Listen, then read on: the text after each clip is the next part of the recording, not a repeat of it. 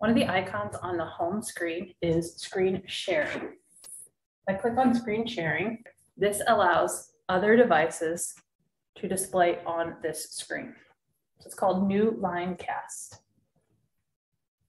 That's one thing really nice about the Newline screen sharing. You don't have to be on the same network. So if you're remote or students are in a different network, they can still connect to Newline Cast. So to do that, all they need is this information right here. They can go to displaynote.com/join and they can use this code.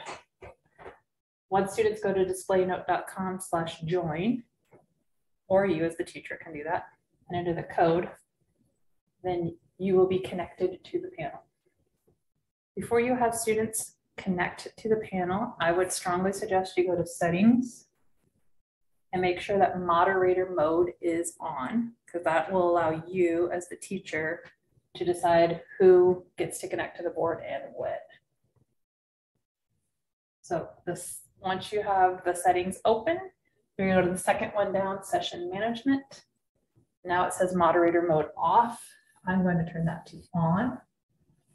So now as the teacher, I can control which students or which participants can display to the board.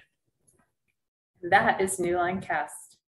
For additional questions, please contact pd@bloom.com.